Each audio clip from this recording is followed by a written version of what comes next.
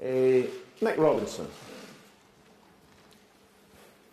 Thank you very much, First Minister. Nick Robinson, BBC News. Two, if I may. One specifically on RBS that you raised. Are you suggesting that the decision of RBS has no consequence, or do you accept that by moving their base to London, tax revenues would move to London? In other words, Scottish taxpayers would have to make up the money they would lose from RBS moving to London. Can I correct you on a factual point, Nick? The corporation tax does not depend on registered office, but on economic activity. Can I go back to our friends in the international media, please? This is an international...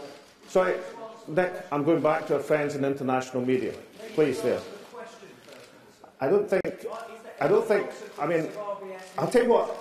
Well, I've just read you the statement. Well, right, and I've answered that question, Nick, this has been a lively campaign with heckling at many meetings across Scotland. This is the first opportunity the BBC have had to heckle at a meeting. Congratulations, Nick. I answered you. The corporation tax is based on... Yeah, remember the first part of the question? The corporation tax is based on economic activity, not on your registered office. In, for example...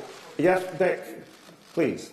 In, for example, the statement I've given you, and, for example, in the Scottish Government calculations of corporation tax, we do not count the activities of Royal Bank of Scotland in London or NatWest or elsewhere. It's based, Nick, on economic activity.